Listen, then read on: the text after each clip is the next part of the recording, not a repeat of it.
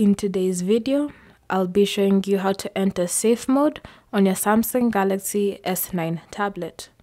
Now, all you need first, enter the power off menu, so you can enter that by using the side key, or you can just swipe down to access notifications, then swipe down again to access quick settings, tap on the power down button, and then long press on power off.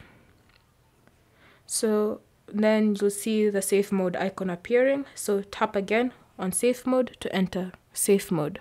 So as the Samsung logo disappears, just wait for it to load, and then the Samsung logo will appear again.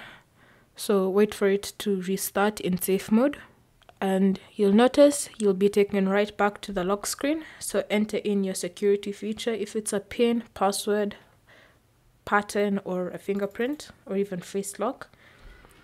And then you should notice on your home screen that any third-party content such as Google or YouTube or weather have been disabled. So if you want to exit safe mode, just restart your device. So enter power off menu, and then restart. So tap again to restart.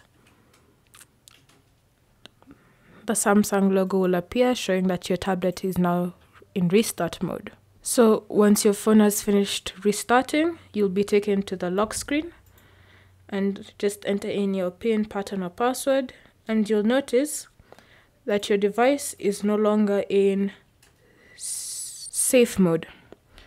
Thank you for watching. If you have any questions or comments, leave them down below and we'll get back to you.